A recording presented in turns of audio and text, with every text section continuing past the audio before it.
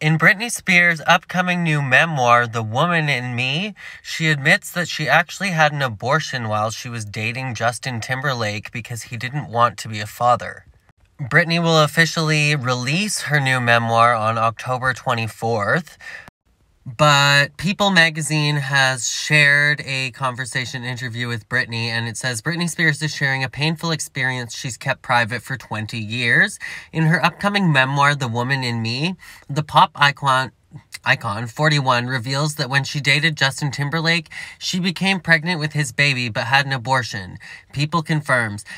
It was a surprise, but for me, it wasn't a tragedy. I loved Justin so much. I was always expected us to have a family together one day. This would just be much earlier than I'd anticipated. Spears writes of the pregnancy in the book, but Justin definitely wasn't happy about the pregnancy. He said we weren't ready to have a baby in our lives, that we were way too young. A rep for Timberlake did not immediately respond to People's request for comment. She writes in the book, if it had been left up to me alone, I never would have done it, and yet Justin was so sure that he didn't want to be a father. Britney wrote of her experience undergoing the abortion. To this day, it's one of the most agonizing things I have ever experienced in my life. After Spears and Timberlake split in 2002, she went on to become a mother, welcoming two sons, Sean Preston, 18, and Jaden James, 17, with her second husband, Kevin Federline.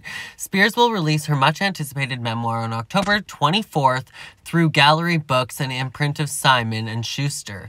The memoir comes nearly 2 years after Spears was released from her court-ordered conservatorship, which had been in place for 13 years. The conservatorship was terminated in November 2021 after Spears gave fervent public testimony in court in June 2021, promising to reveal for the first time her incredible journey and strength at the core of one of the greatest performers in pop music history.